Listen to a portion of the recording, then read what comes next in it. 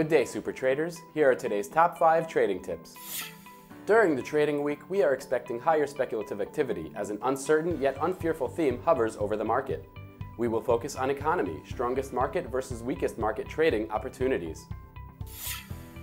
Australia and New Zealand banking group business confidence figures came in higher than the previous month, spurring a temporary bullish bias on the New Zealand dollar. We will look for smart trading opportunities in the New Zealand pairs in favor of the Kiwi. The monthly Canadian GDP will be the high-profile economic event of the day. A reading above 0.4% will generate a bullish bias on the Canadian dollar, while a reading lower than 0.1% will send the Canadian dollar to its yearly lows. We will take action respectively.